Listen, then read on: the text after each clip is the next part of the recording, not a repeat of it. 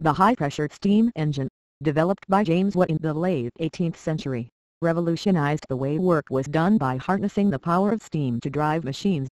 It had a profound impact on the Industrial Revolution, enabling the development of factories and mass production, and transforming the way people worked and lived. Before the high-pressure steam engine, steam power had been used for pumping water out of mines and for driving mills and other machinery. However, these early steam engines were inefficient and not well suited for industrial applications.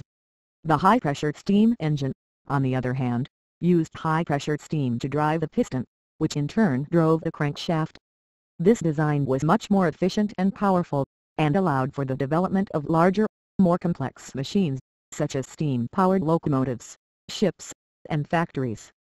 The high-pressure steam engine had a profound impact on the Industrial Revolution, allowing for the mass production of goods and the creation of new industries. It also played a key role in transportation, making it possible to travel and transport goods more quickly and efficiently than ever before. In terms of improving the high-pressure steam engine, modern technology has led to the development of more efficient and eco-friendly steam engines. For example, there are now steam engines that can run on renewable fuels, such as biomass and waste heat, reducing their environmental impact.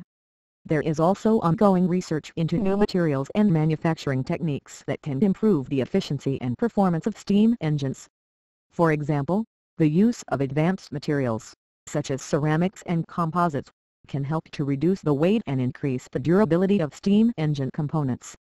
Finally, there is an increasing focus on sustainable manufacturing practices, and efforts to reduce the environmental impact of steam engines. Modern steam engines can be designed with more efficient combustion processes and better waste management practices to minimize their environmental impact.